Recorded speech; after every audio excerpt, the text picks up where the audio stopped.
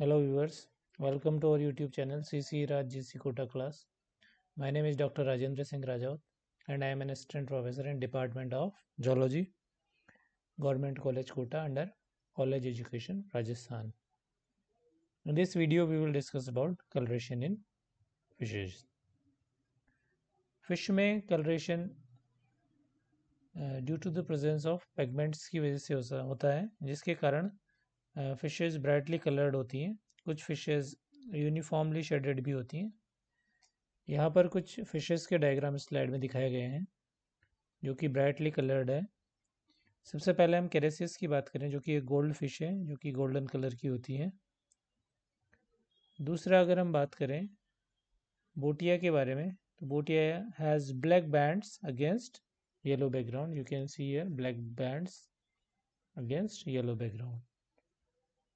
Then in Colisa there are 14 orange color bands. You can see here 1, 2, 3, 4, 5, 6, 7, 8, 9, 10, 11, 12, 13. In total 14 bands are there which are orange colored running obliquely from back to the ventral sides. Then in Mystis there are strips on golden color. There are 3 or 4 longitudinal back strips on golden color. So these are brightly colored fishes which shows coloration in fishes. And as we have already said that this coloration is due to the presence of pigments.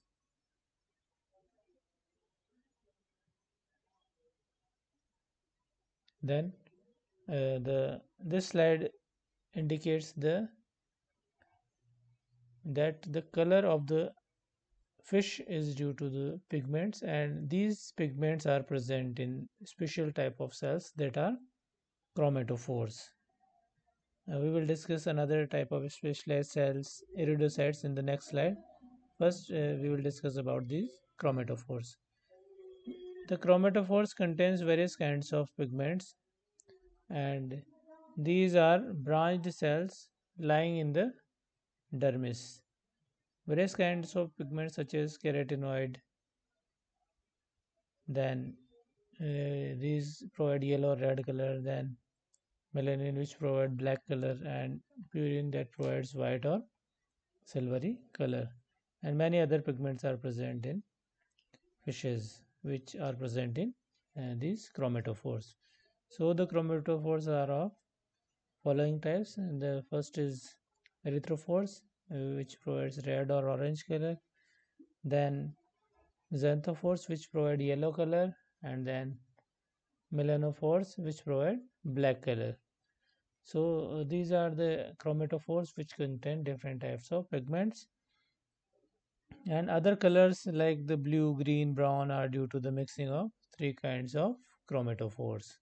So these are chromatophores, and these are mixed in different proportions to produce different colors in fishes, and these are pigments which provide the colors. The red, yellow, and orange pigments are taken through food, while the black pigment is the result of breakdown of amino acid, that is a tyrosine. So these are obtained from the food, and this is produced by the breakdown of amino acid tyrosine. So these are chromatophores and which contain pigments, and the different proportion of the mixing of these chromatophores produce different colors. Then the next second type of specialized cells are iridocytes, which are responsible for color in fishes. These cells are also known as mirror cells, and these are known as mirror cells due to the great reflecting power possessed by them. The iridocytes contain guanine, which is a white opaque silvery crystalline material and occurs in the form of crystals, granules, platelets. Then the iridocytes gives white or silvery color to the body. We can say that the chromatophores and iridocytes are present in the integument, above and below the scales, and their number varies in different species and different parts of the body of the same species. Usually, chromatophores are larger in on the dorsal side of fish, while the iridocytes are more numerous on the ventral side. So, iridocytes are more in number on the ventral side, while the chromatophores are more or larger in the number on the dorsal side. The relative number of chromatophores, kinds of pigments present in them, and the manner of their distribution on the body results in a variety of color patterns seen in fishes. तो यहाँ पर तीन चीज़ें मुख्य रूप से ध्यान रखने वाली बात है जो कि कलरेशन के लिए रेस्पॉन्सिबल है. First is the number of chromatophores, then the second is the type of present pigment present in them, and the third is manner of distribution, that how they are distributed in the body. Then we can see here that in swordtail, that is Ziphophorus hilary, the beautiful color is due to the presence of xanthoerythrophores. This is a combination of xanthophore and erythrophore. That is, we have already discussed here xanthophore and erythrophore. So there is a lot of mixture of color in this swordtail. This is known as swordtail because of the sword-like tail, Ziphophorus hilary, and the beautiful coloration is due to the presence of xanthoerythrophore, which contain yellow pigment in the center of the cell and the red pigment in the process of the cell. So it contains both yellow and red pigments, xanthoerythrophores. And the red granules consist of an outer limiting membrane and inner lamellae. So this is a beautiful fish with beautiful coloring pattern due to xanthoerythrophores. Then we will discuss in this slide about the mechanism of change in color. Several species of fishes can change their color so as to adjust to the surrounding. A temporary change in color is affected rapidly by rearrangement of pigment cells, यानी कि जब rearrangement होता है pigment granules का तो उससे colouration प्रभावित होता है कि किस तरह से पिगमेंट्स अरेंज होते हैं क्रोमेटोफोर्स के अंदर. वो एक टेम्परेरी चेंज क्रिएट करता है. लेकिन अगर परमानेंट या सेमी परमानेंट चेंज अगर हमें चाहिए, फिश अगर करती है तो उसके लिए that is occurs slowly by the increase or decrease in the number of chromatophores, not only in the arrangement, but there should be a change in the total number of chromatophores for a permanent change in color. Then generally change in color of fish is due to the concentration of pigment toward the center of the cell or their dispersion, that is concentrated or dispersed. The pigments, if pigments are aggregated, then fish becomes light in color, and when the pigments are dispersed in chromatophore, then the fish becomes darker. So this is depends on the arrangement of pigments in chromatophore, that they are aggregated, then fish is light, and if they are dispersed, then the fish is dark. There are two mechanisms which control the change in color. First is neural control. Neural control means chromatophores in several species are supplied with nerves and neurons that produce chemical messengers called न्यूरोह्यूमर्स. यानी कि न्यूरोह्यूमर्स कुछ nerves या neurons के द्वारा produce किए जाते हैं जो कि इन क्रोमेटोफोर्स को एक्टिवेट करते हैं.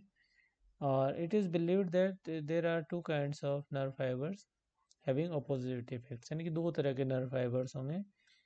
कुछ न्यूरोह्यूमर्स को सिक्रेट करते हैं जिससे कि पिगमेंट्स का डिस्पर्शन होगा, और कुछ जो होते हैं वो इनको ब्लॉक करते हैं सिक्रेशन को, जिससे कि कुछ इनके कंसंट्रेशन को प्रभावित करते हैं. तो one is responsible for dispersion and the other type is responsible for concentration, and the aggregation and dispersion is responsible for the color of fish.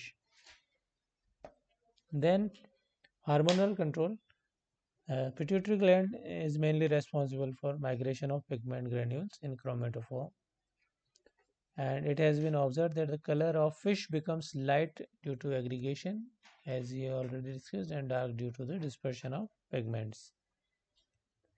An hormone, that is a melanophore stimulating hormone, is well known, and it is also known as intermedian, is secreted by pars intermedia of hypophysis, यानी कि ये pituitary gland के parse intermedia के द्वारा स्रावित एक hormone है जिसे एमएसएच या इंटरमीडियन कहते हैं, जो कि इसके डिस्पर्शन को क्रिएट करता है जिससे कि स्किन डार्क बन जाती है. So in this slide we have discussed that how the mechanism is controlled by neuron, nerves and hormones to change the color of fish.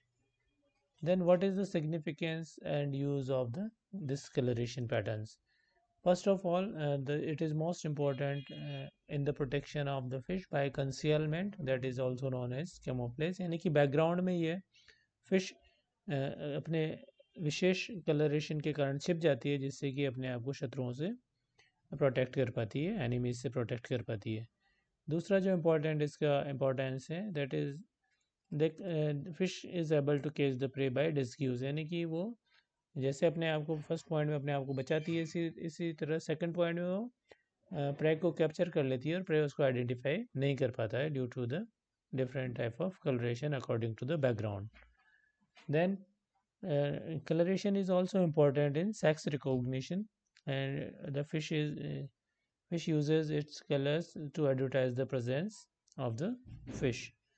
So these are the some points on the basis of which we can understand the coloration in fishes, and in the summary we can briefly discuss that what is coloration and how it is produced in fishes. There are two types of cells which is responsible for coloration.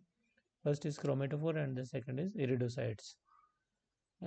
Chromatophores provides a different combination of colors, while the iridocytes present white and silvery appearance to the fish due to the guanine.